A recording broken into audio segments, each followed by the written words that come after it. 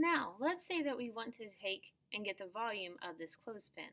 It's going to be kind of difficult to measure and get the volume of the clothespin. The easiest way is to still make use of your graduated cylinder. So what I'm going to do, I'm going to pour in 50 milliliters of water. And when I look at that, I'm going to make sure, well, I went a little far. I'm at 60 milliliters of water. All right, so what I'm going to do is to get the volume, I know I have 60 milliliters of water in the cylinder.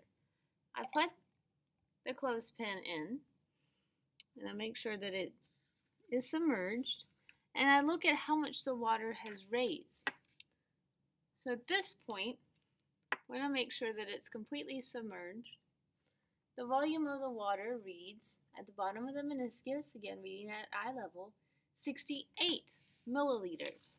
So if I started with 60 milliliters of water, and then with the clothespin it goes up to 68 milliliters, I take the 68 minus 60, and that gives me 8 milliliters. So the volume of this clothespin is 8 milliliters.